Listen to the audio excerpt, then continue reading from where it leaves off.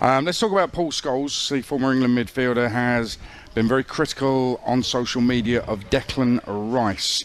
And I find this absolutely fascinating. I'm not so bothered about him being an ex-pro. You might be bothered about it. You can say what you want about it, but I'm not so bothered about him being an ex-England player. I'm actually bothered about the football side of what he's saying and whether he's correct.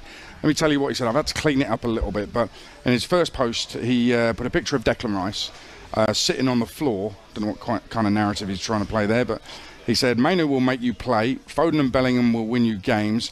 Think forward and take less touches, please, Declan. Laters.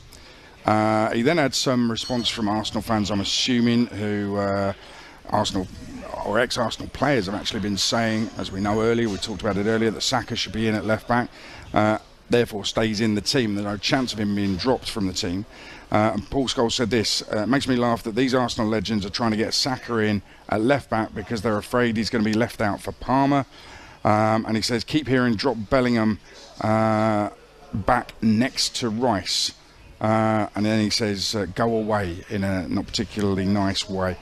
OK, here's a little retrospective, a look at some of this great man's great goals.